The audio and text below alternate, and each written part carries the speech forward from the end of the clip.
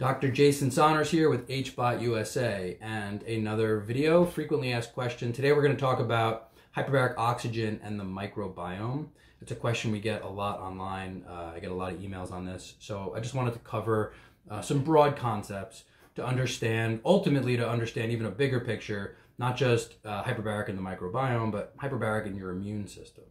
So it's complicated and there are quite a few different mechanisms that are all particular to how this works, but I'm going to try to break it down as best as I can for you. So when we're exposed to hyperbaric oxygen, which basically means, pressurized air and or pressurized oxygen levels, because of the amount of pressure and the amount of oxygen, we're able to absorb a much greater level of oxygen inside that type of environment than we can, breathing the air that you and I are breathing right now. And so that's really the main mechanism by which the absorption occurs. Pressure and oxygen concentration creates a gradient.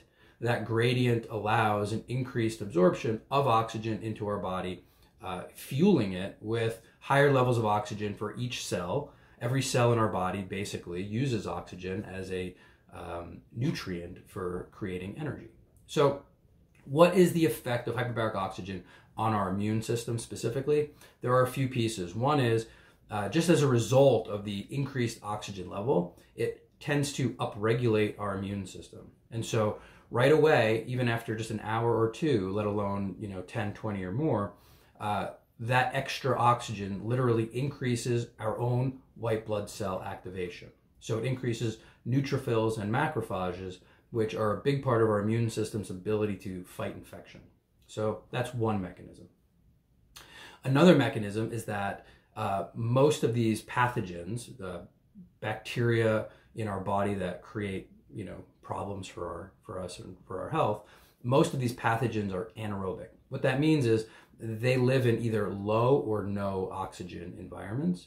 And so as we raise the body's oxygen level, we make it very uncomfortable for these infections to live. It's one of the main reasons, let's say in a hospital setting, that they'll use hyperbaric oxygen for infections like osteomyelitis or gangrene. These are anaerobic infections that create massive problems for people. And by increasing our oxygen levels a great deal, it literally makes the environment of our body not conducive to these pathogens being able to live. And so there's actually an antibiotic or an antimicrobial effect of hyperbaric oxygen when it comes to anaerobic pathogens specifically. On that same topic, it also helps to break down biofilms. So a lot of these anaerobic bacteria especially, they grow these or mold species, they grow these biofilms, which are ultimately these surroundings around the infection itself.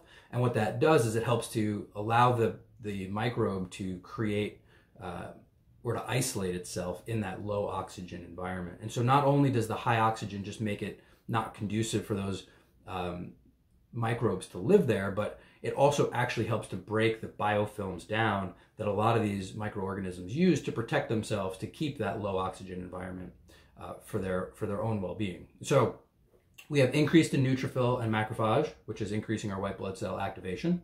We have antimicrobial or almost an antibiotic effect, especially when it comes to pathogens that are anaerobic. We have a breaking down of the biofilms, which these microorganisms use to protect themselves. And lastly, we create a shift in the microbiome as a whole, because most of our probiotic, which are the good bacteria that live inside of us, are either aerobic or at least oxygen tolerant. And so what that really means is in this higher oxygen environment, we are not only killing and or making it very difficult for these anaerobic pathogens to live in and on us, but we're also feeding, fueling, and improving the environment for the probiotic, the good bacteria that live in us and on us, which allows our body to shift its the microbiota, the petri dish that we are.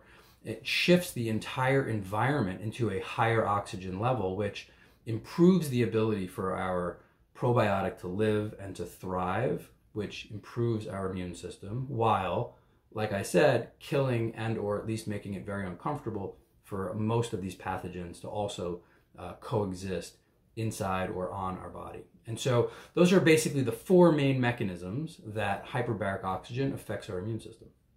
I'll link a few articles down below just to have references for what I'm talking about in this particular video. So feel free to check out those references, and please subscribe to our HBOT USA YouTube channel. Talk to you soon.